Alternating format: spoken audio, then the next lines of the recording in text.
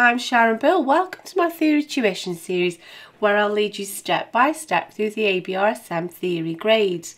There are lots of resources available to help you on my website. If you go to sharonbill.com, you'll find some free PDF information sheets which you can download in US letter or A4, and they accompany each step of this series. You'll find a page there with links to all of my YouTube video tutorials, and you can also find information about the books that I have available. I've written an exam technique guide, how to take your ABRSM Music Theory Exam. It's full of tips and hints on how to best be prepared for your exam, and also how to make the best use of your time on exam day. So if you go to sharonbill.com, you'll find it's all there. If you can give me a like, that would be really super, and please do subscribe to my channel and share out the videos. And now we're going to carry on with paper S of the 2019 Grade 5 practice paper booklet. If you turn with me to page 27, and we'll have a look at question 4. Ooh, over the page there. There we go. So now we're going to have a look at question 4. So we're going to be referring back to this little extract by Elgar and answering some questions. So first of all, the questions are referring to the performance directions, the musical terms and so on that are in this piece, and these are presented to you as multiple choice. Now do remember that this can be anything from grades 1, 2, 3, 4 or 5. The terms build up accumulatively, which means there's quite a lot. At the end of each of the PDF documents you'll find a little test so you can test yourself whilst you're revising, and in the back of some of the earlier grades you'll find some revision tips as well. So then I hope you've had a go of these. Just have a crack at them. It's better to get them wrong and you'll learn more thoroughly that way. Always use a pencil and then you can just erase any mistakes. So this is a violin bowing symbol, and it means down bow. So the bow is going in a downward direction for this. Ritenuto, I think that goes right back to grade 1. It means held back, sort of grouped with ritardando and so on, but it's more of sort of pulling on the reins rather than a gradual sort of slowing down. So it's all held back there. So now then we have this word dolce, and we need to choose a word that is similar to that meaning. So dolce itself means sweetly. And before we go ahead and answer this question, let's give all of these definitions. Let's make best use of this as a revision aid. So einfach, you must excuse my pronunciation here. I do not speak German at all, to my shame. So this means sad, and süß means sweet. So there we have our answer. And lebhaft is lively, not appropriate in this instance. So sweet, and so you would underline sweet. There we go, sus. Now the next question. We're asked to rewrite the first right hand piano chord of bar 8. It's marked with an arrow, and we need to make sure it's at the same pitch, so no jumping octaves, but we're using the tenor clef, and so we're going to have to change the clef in the key signature here. So if I pop my bar lines, double bar lines, and then the tenor clef is centered around this second line down, so we build our clef around that, and then our key signature of 1 sharp must come lower because the clef is so high. C, B, A, G, F sharp. There we go. So let's see what this chord is in bar 8. So here is middle C. That's going to be our reference point, and we're 1 note below that. So let's do that for starters. So 1 note below middle C is there, because that's our middle C that we built the clef around. And then here we are 1, 2, 3, 4, 5, the G 5 notes above that. So here's our middle C, 1, 2, 3, 4, 5. That's the G above the middle C. And just checking, we are 1, 2, 3, 4, 5, 6 notes apart in our chord.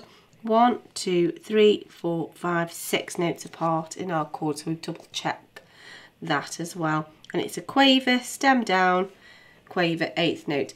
So that's that. Now we carry on over the page. It's a little bit awkward in this instance because we have to keep turning the page. This is because it's a sample paper, it's just a specimen paper. Nobody ever sat this exam, so the layout of the booklet isn't very helpful. Were this to be in an exam, I think they'd make sure that the pages could be seen facing each other. So we'll just manage in this instance, but this wouldn't happen on an exam. So all the notes in bar 5 can be found in what key? So back over the page we go. Let's have a look at bar 5. And we have an F sharp in the key signature, but that's been cancelled, so that no longer stands. So there's no key signature as such, but we have a G sharp. So no F sharps, but a G sharp. Now there's no way that we could have a G sharp in a key signature on its own. Whenever there's a G sharp, we know that there have to be the preceding sharps as well. So the only way we can sort of account for this is to call this a raised 7th in a minor key. And so if G is the 7th that's been raised, the next door note is A, which shares a key signature with C major, which is no sharps or flats, and then just this raised 7th. So A minor it is.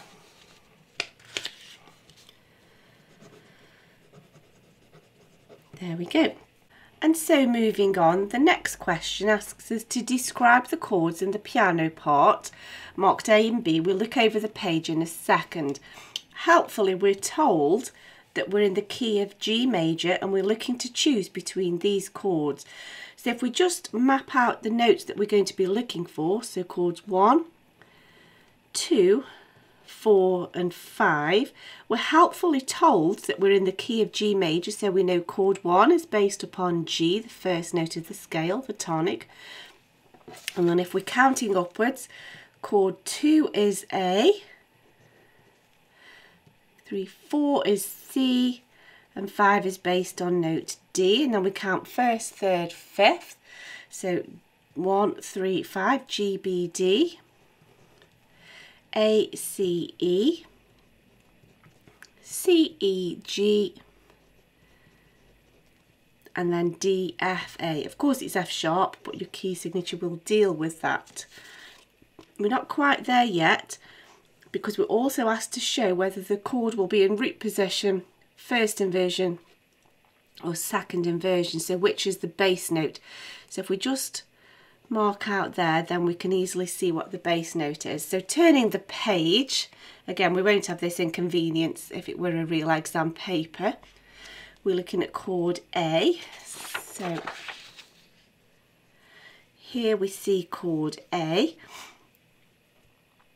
and so we have a C, a G and an E. C is in the bass. So C, E, G is chord 4, and then the C is in the bass, so it's position A. So let's look at chord B, and here we see B. We have a B, a G and a D, and then of course this G is still continuing, so another G as well, B, G, D, G. So they are the notes of chord 1, but because the B is in the bass, it's in first inversion, so we'd say B. There we go. And so let's press on to the next question. So now we're asked to rewrite the violin part of bar 5 in compound time, but without changing the rhythmic effect, so we've got to put in a new time signature. So let's see what we've got to begin with. So we're in common time, which is 4 beats per bar, and they are crotchet beats. So we're counting in crotchet beats. So we have 4 crotchet beats per bar. I've just sketched that out. 1, 2, 3, 4. Seems a little bit obvious, but it does help with the thinking process. And so turning over the page, we still need to stay 4 beats in a bar, but instead of grouping in simple time, which breaks up into 2s, we need to be into compound time, which breaks up into 3s. So let's do that. So we need 4 beats per bar, but now we need it to be in compound time, not simple time breaking up. So we're having 4 beats per bar, and it needs to be in compound time, which we add a dot. So adding a dot, we'll do that so we can see 1, 2, 3, 4, 5, 6, 7, 8, 9, 10, 11, 12. 12 over 8, and we've stayed in quadruple time. We've got 4 beats per bar, so that's our new time signature. And so all you do is basically add a dot, remove a triplet, or instead of adding dots we can use duplets as well. So let's see what our options are. So we're looking at bar 5, the violin part. Here we go. So we're going to need to add a dot after the C, a dot after the B, and then we can put a duplet sign here. Or you could alternatively add dots as well. So let's just think we're going to C, B, A, B. Quickly sketch that. C, B, A, B. This was a minim, so we just add a dot. This was a crotchet or quarter note, just add a dot. And then these are quavers, so we could either add a dot or a duplet. Either one of those will answer the question correctly. And so we've kept it exactly the same rhythmic effect, but we're now in compound time, groups of 3. There we go. So moving on. How many demi-semi-quavers or 32nd notes is the first note in the violin part of bar 7 marked with a little star worth? So let's see what we've got. It's this note here, a dotted crotchet or a dotted quarter note. So just jot that down over the page. So we have a dotted crotchet or a dotted quarter note. So I'm just going to deal with the quarter note, the crotchet. So that divides into 2 quavers, 2 eighth notes, which divides again into 4 semi-quavers, 4 16th notes, which divides again into 8 demi-semis, 8 32nd notes. So that's the crotchet, the quarter note dealt with, and then a dot is half as much again, so half of 4, 8, oh, half of 8 is 4. Do my thinking all in one go. And so 8 plus 4 equals 12. So there we go, 12. And now we've just got a little bit of general orchestral information to answer. So we're told that the violin is the highest sounding member of the string family. So now we need to name a different family and name its lowest sounding. So depending what family you choose, depends what instrument you choose.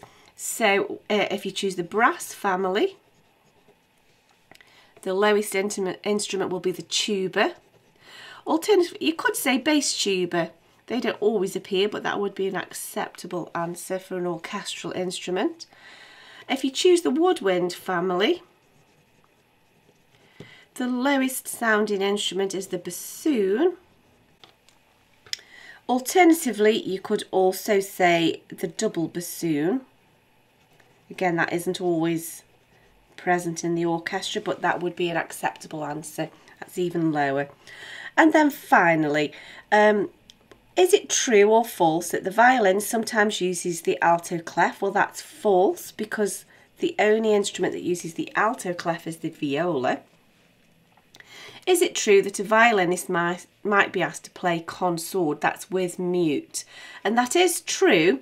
I'm not a violinist, I don't know strings, but it's some way of dampening the strings. It's sort of like a little attachment that you put on the bridge, I think. So that's the end of that question. I do hope that's helpful to you. We'll look at the next question in the next video. If you can give me a like, that would be really super, and please do subscribe to my channel to keep updated. Please do visit sharonbill.com and have a browse around all of the resource and information that's available to help you there. I hope you've enjoyed working through this paper. I've certainly enjoyed working through it with you. Thanks for watching. See you next time. Bye.